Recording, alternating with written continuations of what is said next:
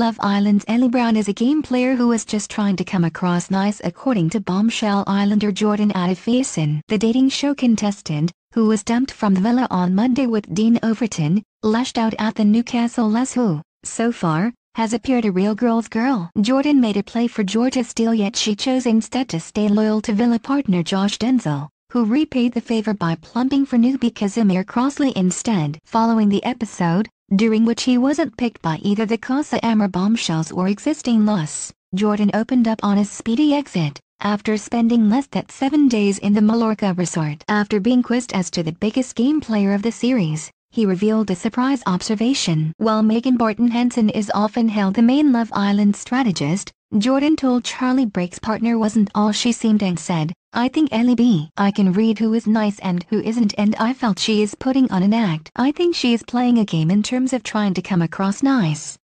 His confession will come as somewhat of a shock to show regulars, with the star perhaps hinting at off-camera antics which have informed his decision. Meanwhile, Ellie, 20, was quick to show her loyal streak to former show BFF Zara McDermott in the recouping rounds. The Newcastle lass, who knows Zara's former show partner Adam Collett from the town's party scene, showed her sheer disdain as the personal trainer held hands and beamed with joy with new partner Daryl Sargent. Love Island airs on Tuesday at 9:30 p.m. just days after Zara's exit.